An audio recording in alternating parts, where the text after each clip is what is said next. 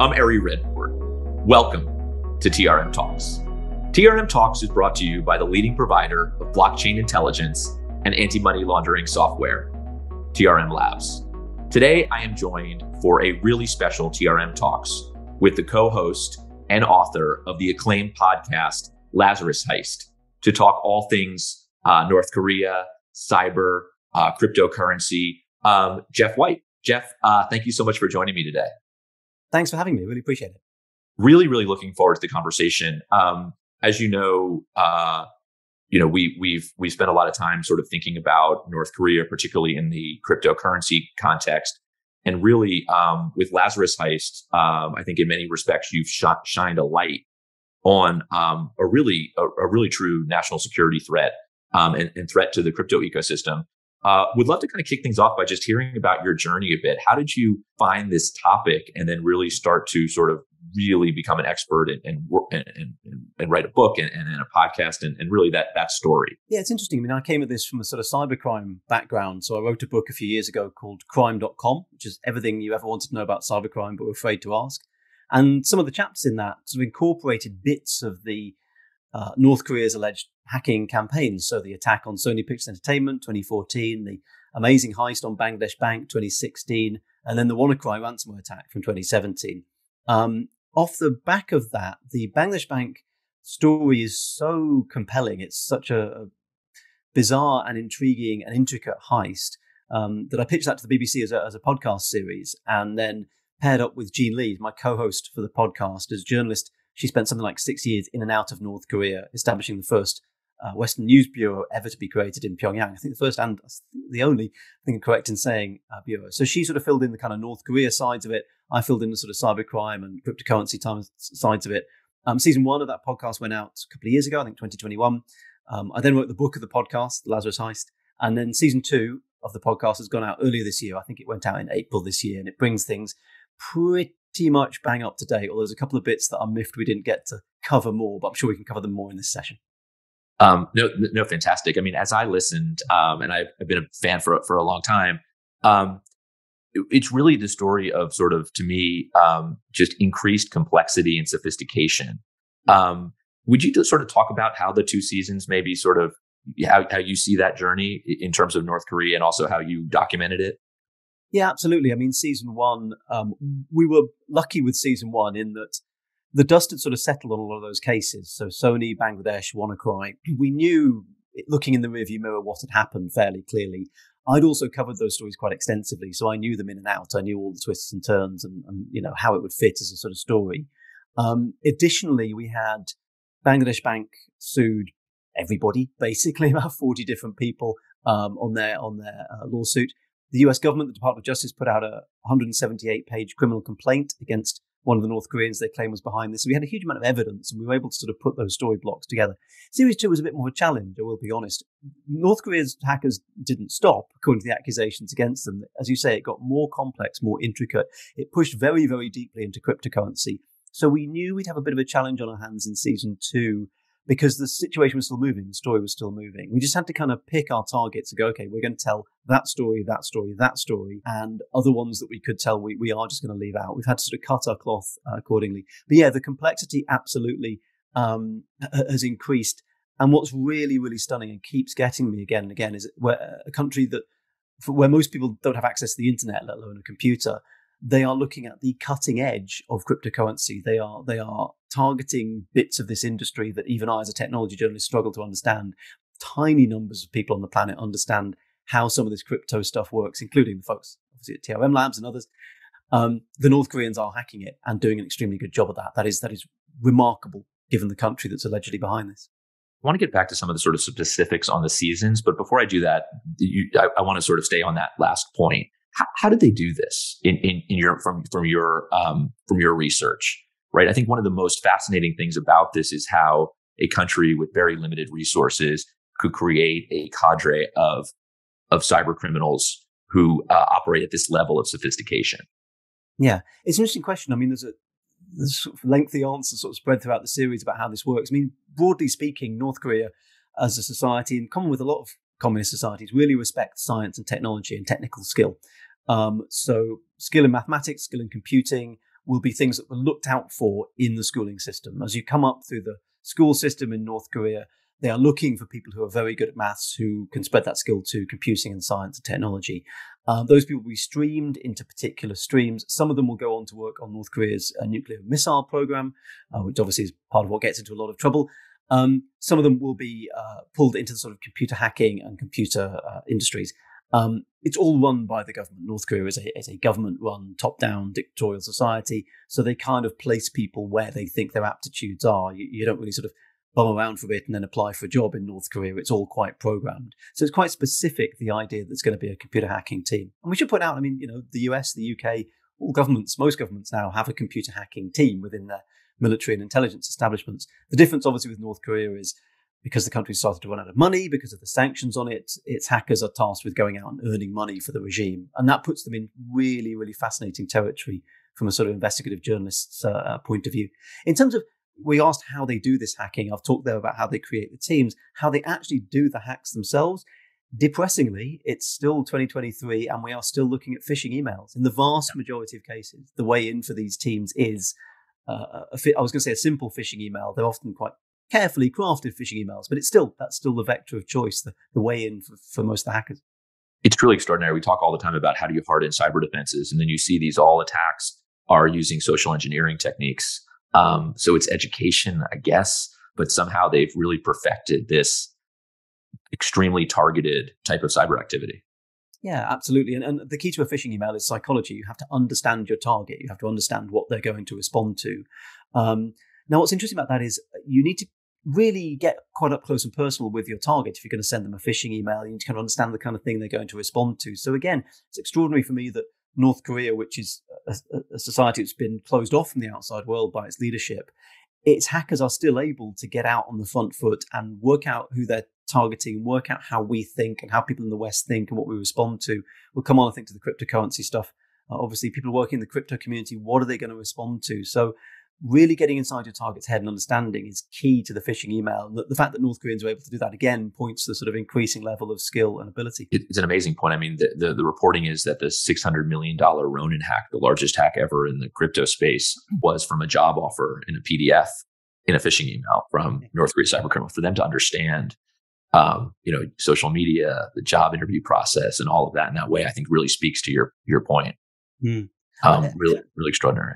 And by the way, that Ronin Bridge attack, yes, I think you're exactly right. It's the largest in the crypto space. I actually think it's the biggest hack of all time, which is quite a bold statement to make. Obviously, some campaigns have made way more than that. Ransomware has made billions over the years, over different targets. But that's just the point. If you're looking at one hit, one target, one crime, one off, I think the Ronin Bridge attack, we can go into the details of that, it is probably the biggest hack of all time. It's also, I think, a contender for one of the biggest thefts of all time. Because when you actually start to look around the internet, you start to try and work out, what are the big thefts, the big crimes. 600 million is up there. What annoys me is it never gets listed. Other crimes and other, famous bank jobs, the Brinks Map bullion robbery and the Great Train robbery, they're all listed. And yet that Ronin Bridge Axie Infinity job doesn't get mentioned. And I think it should. I really do. It's extraordinary. I mean, I sort of have seen it's a watershed. I think it, certainly from global law enforcement perspective, I think crypto crime was seen as, fraud and Ponzi schemes, and very much a law enforcement police issue. And it seems to me when Ronin was associated with North Korea in particular, it changed it to a national security issue where you see, in the US, the White House National Security Council and the Treasury Department using sanctions to go after, Lazarus Group and others, really just an absolute watershed. That's been absolutely fascinating. There's the two sides to it. There's a sort of break in to this video game Axie Infinity, and the idea that a video game was sitting on $600 million of stealable money is itself remarkable. Certainly I'd never heard of the video game. And then there's this sort of postscript to it in the laundering side, the crypto laundering side, and the use of this crypto mixer, Tornado Cash. And the argument that's broken out, the debate that's broken out around Tornado Cash, around the use of a mixer. Obviously, the US government, as you say, sanctioned not just the North Koreans, but sanctioned the mixer itself, Tornado Cash. And now there's this debate over whether sanctioning a piece of code is actually something that the US government could do, should do.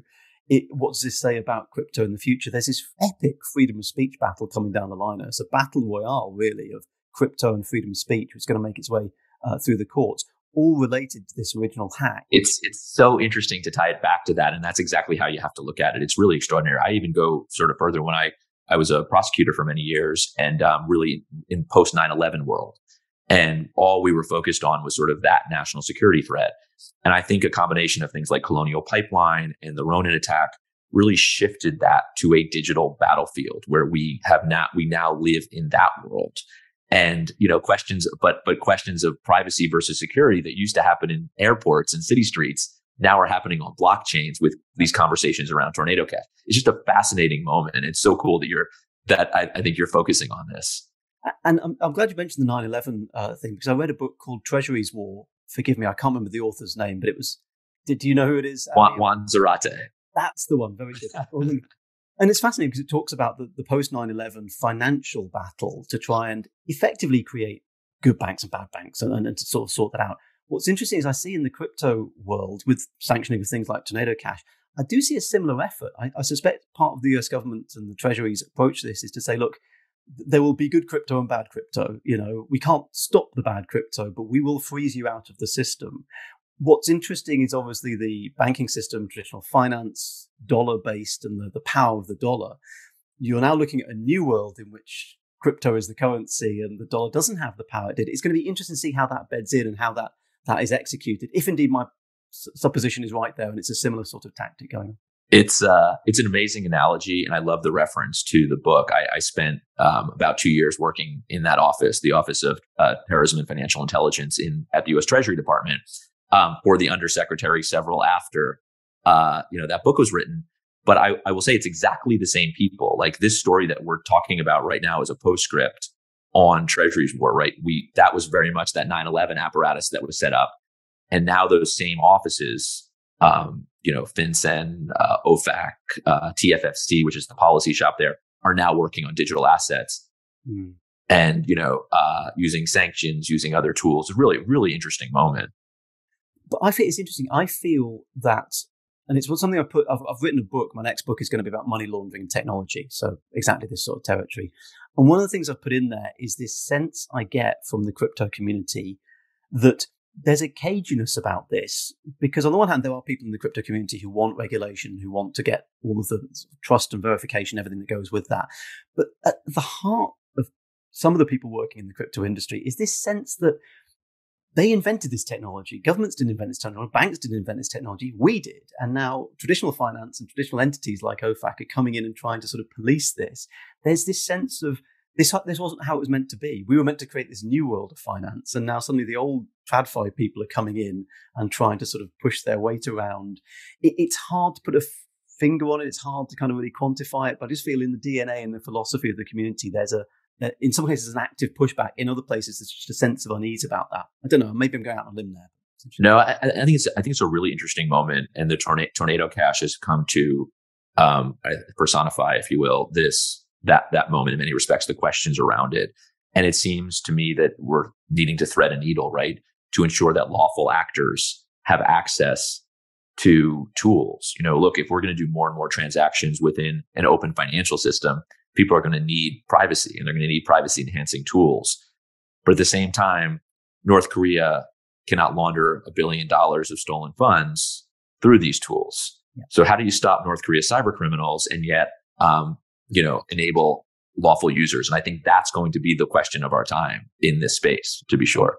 I really think you're right. I think money laundering is sort of the altar on which this stuff is going to get sacrificed potentially. It's like, there are people in the crypto community who, for the sake of privacy, will tolerate laundering of $500 million worth of money by one of the world's most dangerous regimes. They're just like, well, that's the cost of privacy. That's a really interesting debate to have. It'll be interesting to see how this legal action goes forward. There's various sort of crypto entities involved and individuals involved in this legal action against the US Treasury around Tornado Cash and the sanctioning of Tornado Cash. I need to do more work about how that legal process works. But however it works out, however it shakes down, the debate is just fascinating. It's absolutely fascinating. I think we may have. I'm gonna ask you a question that I think we've kind of gotten around the edges on, and probably have answered in what is like a really fun, free flowing conversation, Geoff. So thank you. I think what's so interesting to me is like I did a TRM talks a few weeks ago with Dr. Jung, who's a deputy assistant secretary at the U.S. State Department, John Park, who's at Harvard, Nick Carlsen, who's former FBI, now at TRM. And there was a narrative that I think actually plays out in Lazarus Heist. And that is, North Korea has always looked for ways to steal and launder funds. At one point, it was coal and mining. I did a case when I was at DOJ involving counterfeit cigarettes. And then they sort of happened upon Bitcoin and they used it to launder funds. And that's honestly how I discovered Bitcoin myself when I was at DOJ, is watching North Korea's cybercriminals use it to launder funds and just try to understand it. But there's this other thing happening now, and it's a shift now, not just to using Bitcoin to launder, but to commit bank robbery at the speed of the internet in the DeFi ecosystem. But I feel like your, the podcast and the book, and now it sounds like the next book is that story, right? Because North Korea was attacking banks and Sony, and the super interesting kind of ATM angle, which I'd love you to talk a little bit about. But now we've moved into the crypto ecosystem. Could you talk about, like, I know that was a very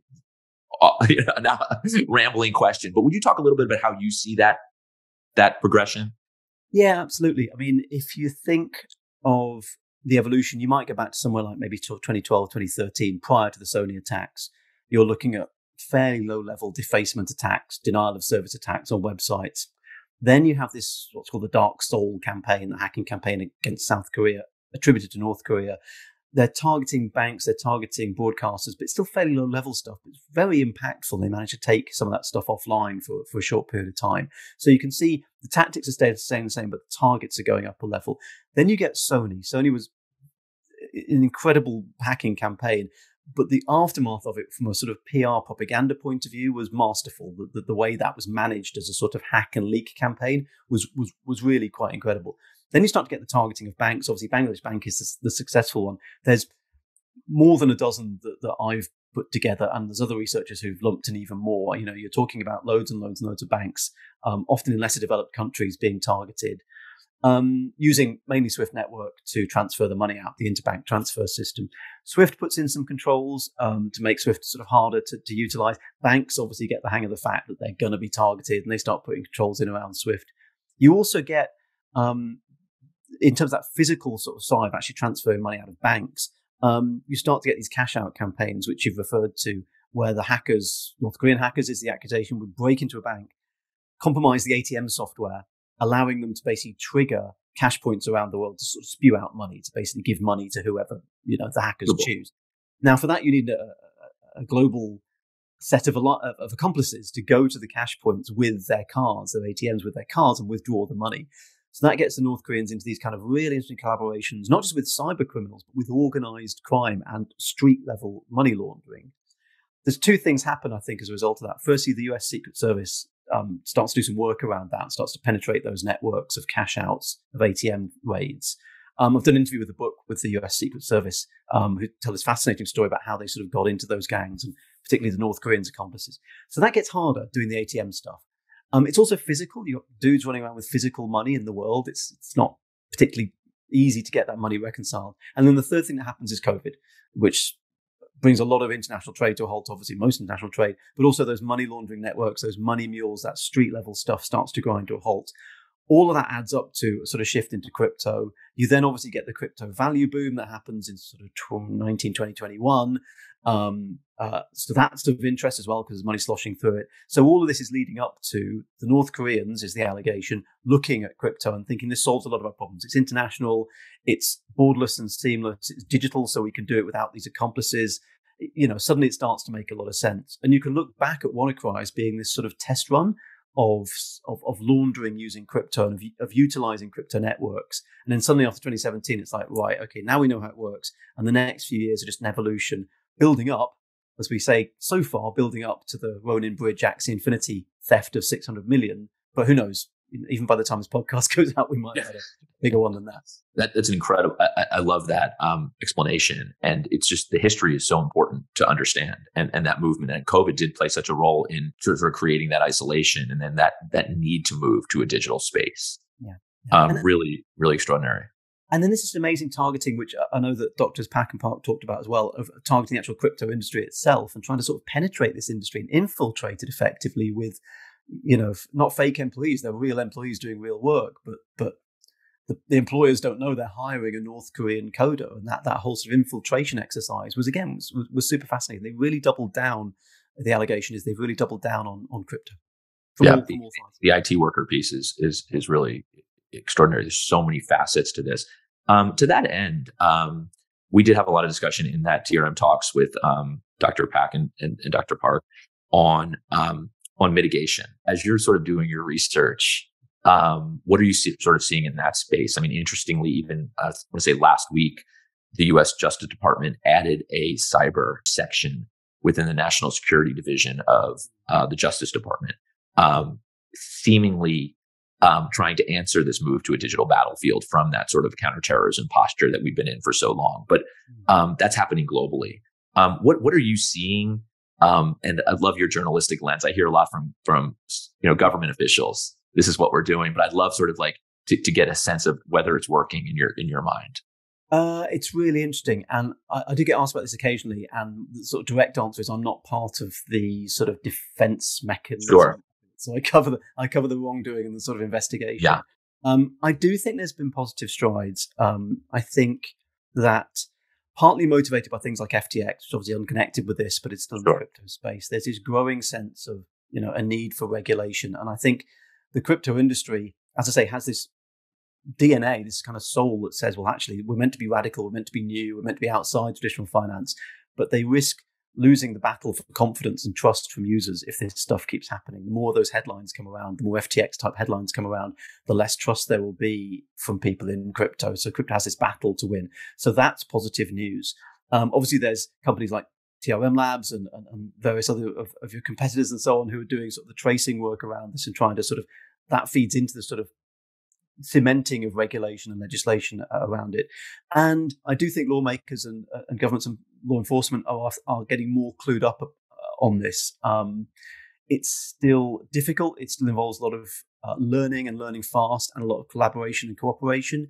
But I do get the sense that the time when you had to explain crypto to people and explain that it mattered and explain there were big things going on, those days are, I hope, luckily behind us. And now the question is, well, okay, tell me what to do. What's the smart way of moving? So you sort of won the battle for acknowledgement of it. Now the battle is for sort of implementation, I suppose. Really, really fantastic. Thank you. Last question. What's next? What's next for you? You've referenced your new book a few times. Would love to kind of hear a little bit more about that work. But then also, what from seeing this progression of sophistication that we've sort of been talking about for a little while. What's next from North Korea? Yeah, it's interesting. Yeah, for me personally, so I've written a book. It's going to be called Rinsed, and it's going to be out in June next year. I've submitted it last Saturday. Congratulations! That's exciting. Yeah, that's a big weight off my mind. But yeah, it takes a year apparently to print a book. I don't know. Wow. Why. Well, I do know why. There's a lot of work to do in terms of getting it legal and so on. That book is going to detail how technology has changed the world of money laundering. And what's brilliant about that is it's not just cybercrime. I'm looking, and it's not just North Korea. I'm looking also at cartel drug dealing, prostitution, child sexual abuse, global fraud. That's all filtering into this technologically enabled money laundering system. It's a sort of sluice gate through which all this stuff runs, basically. So that's been super fascinating. I'm looking forward to kind of just looking at different types of crime beyond just cybercrime. It's been a really fascinating thing to do, to look at where all the money sort of ends up, because it's, as I say, it's the conduit point through which all of this stuff runs. In terms of North Korea and kind of where that goes next, I mean, it's just a fascinating thing that they just end up, the North Koreans for some reason end up in situations that are sort of globally significant, globally headline making. And I don't think the North Koreans sort of set out to do that. They just seem to they just seem to do these jobs that have big scale, big ambition, and then hit the headlines. And I do sometimes wonder how that's sort of regarded within Pyongyang of what it's being reported. Who do we work with? there was an Instagram influencer. Why did we get involved with him? I think sometimes a bit of maybe surprise at that. Where this goes next, we have this entire new world of finance. And what's interesting, the big thing about the NFTs and non-fungible tokens is I think it's probably the first of application of blockchain technology beyond crypto that we've really had. And suddenly it's exposed this whole new world of finance and value exchange.